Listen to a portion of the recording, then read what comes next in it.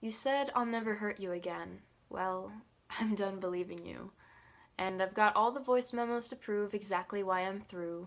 The video I made because I couldn't see straight enough to type and could barely talk any better, with a concussed head and little to no recollection less than 5 minutes after. Did you really expect me to just give you another chance to fuck me over? Did you really think I'd just lie down and roll over? Let you walk all over me, control me, oh, mighty puppeteer, you're so good at stacking the odds to your advantage. Play the victim and romance all the others with your sweet talk and promises of goodwill.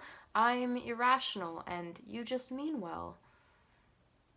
Do me a favor and favor the side of my head a little more next time, because the next black eye might just be the last you ever see of me. That $70 bus ticket to Philly has been screaming my name lately, and it's unsurprisingly comforting. And maybe she can tell me I'm letting you win again, running away from the problem, but if you can learn to live as if I'm dead, I think you'll more than manage. I was 12 when I started stashing cash in a mug, my little running away fund, and how many nights I'd daydream about exactly where I'd go so I wouldn't get caught. But now I have a debit card, and eventually I'll have a car, and I won't have to go further than the garage to run from your mindfuck games. Playing cat and mouse isn't so fun when the mouse is trapped and inconveniently also a masochist, but I'm learning that suffering and staying is not worth trying to teach a lesson.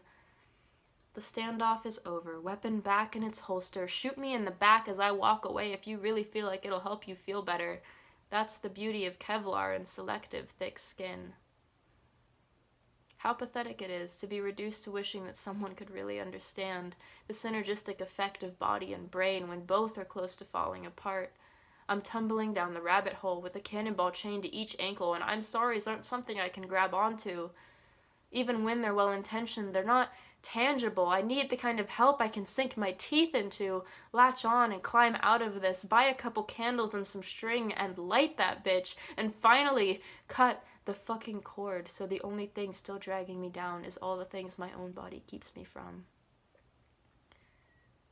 All my dreams anymore look like the apocalypse, and every time I imagine life being better, it is largely because I'm imagining a life without you in it.